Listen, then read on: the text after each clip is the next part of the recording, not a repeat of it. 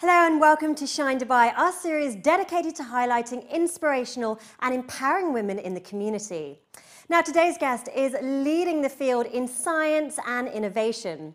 We meet with the Emirati woman who is pioneering the Emirates to Mars space mission. Yes, Sarah Amiri is the new face of scientific research, and alongside her team, she's launching us into the future.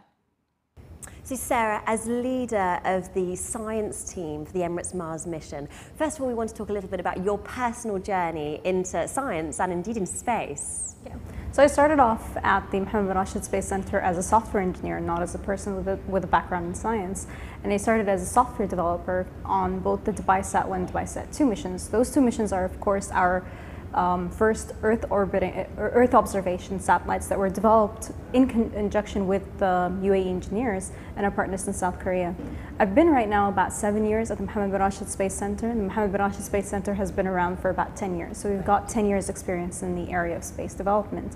And from there, I went on to develop various new functionalities and new concepts that we have at the organization from the research and development. And then I started working on advanced aerial systems, and I set up that program where we had a successful flight trial of a pseudo-satellite. It's actually an unmanned aerial vehicle that flies in the stratosphere, very close to space, right where you start seeing the edge of space.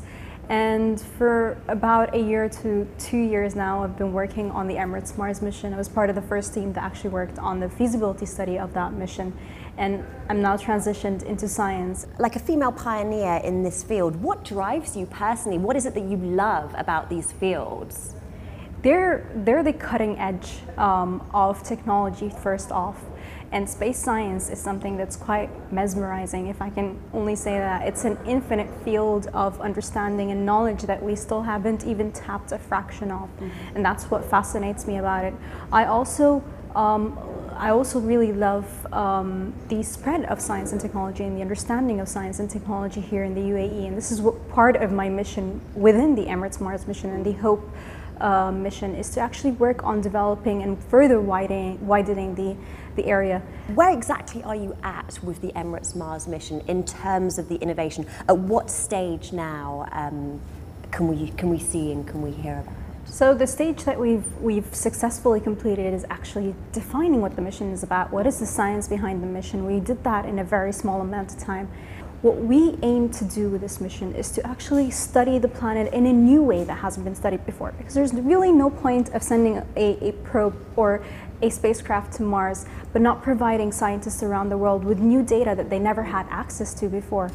And therefore, what we looked to find is a mission that provided novel science, provided data that has not been collected around Mars before, and worked really hard on being able to place the mission as such. When's it going to happen?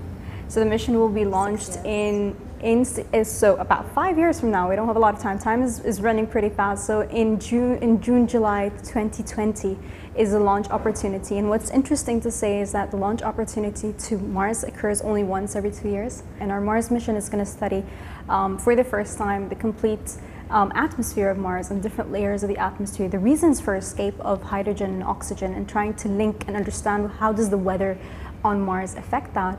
In terms of developing teams for this kind of, groundbreaking research, what would you say to get more women to be involved, more Emirati women specifically, to get involved in science and innovation? I'm actually really happy to say that out of the 7, so our science team is made up of people from around the world, from different entities even here in the UAE. But I'm really happy to say, and this is of course it's not something that happened, but what happened is that out of the 7 science team members, 5 of them are women, and they're there because they're the best at what they do. The best in their field. It's a wonderful time of exploration in every field. Sarah, thank you so much. Thank Such you. a pleasure. Thank you. Pleasure is mine. Groundbreaking work and an Emirati icon of science. Now remember, if you do have an inspiring story, or if you'd like to nominate a woman who is influencing society, please get in touch. You can contact us at news@city7tv.com. Thanks for watching. Bye for now.